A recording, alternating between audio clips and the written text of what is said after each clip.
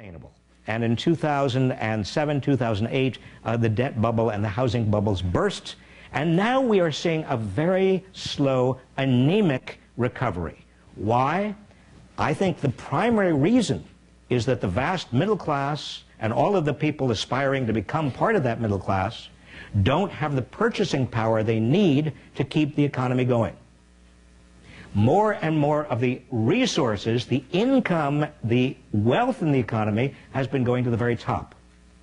And when I say this sometimes, particularly to audiences that are not necessarily Berkeley audiences, I'm accused of being a class warrior.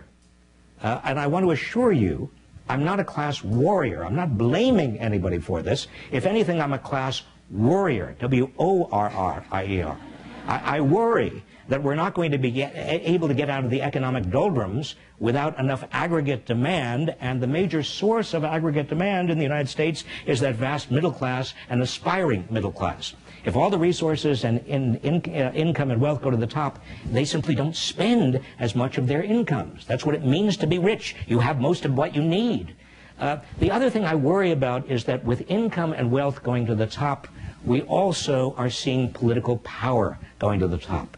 And in this election, and we saw it beginning several elections ago, but